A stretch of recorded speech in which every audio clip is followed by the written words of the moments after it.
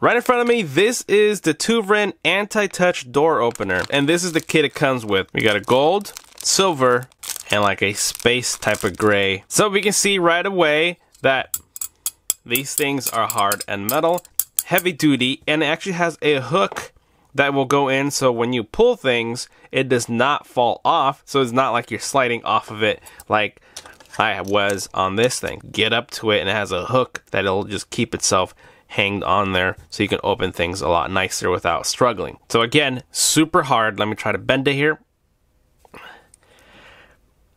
I cannot bend that. It is solid. So the front has a little soft rubber tip here, and it is meant to touch screens, touch certain things that require it. So if you don't want to touch machines, like for an example, if you're at a store and you need to push in a pin pad, this is going to be able to control the pin pad and your phone or other people's phones, wherever you're doing. You can see that this moves just by touching the tip on it. But it doesn't stop there. Obviously, there's more functions to it. You can see there's a bottle opener, so if you like to drink your beer, your Mexican sodas, whatever it requires you to do some can or bottle, should I say bottle openers. I don't have one unopened, but for an example, like this jarrito, if we had the cap on it, all we'd have to do is just pop it up, open like this. Same with any beer. That's a nice multi-purpose deal there. Now you do have back here to hang it onto your keys or put a lanyard on it, but I am gonna go walk outside and show you how easy it is, how to open things. I'll record myself doing that kind of stuff. And this is definitely for the people who open doors. A lot of stores here, they have that little bar, so you just stick it on the bar and then pull it and then let go. But obviously, comparing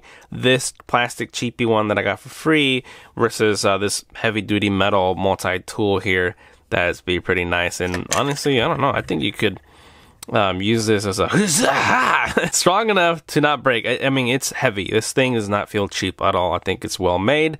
I like the color choices.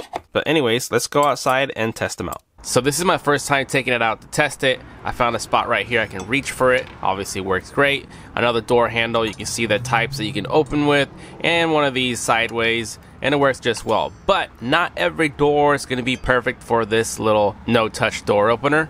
As you can see, sometimes they're going to be too fat, and because it does have a curve to it, you might have to maneuver a certain way to make it fit or take it off. So there you guys have it. If you want one for yourself, you already know what to do. Find it in the description down below. And as always, thank you for watching, and I will see you guys next time. Later.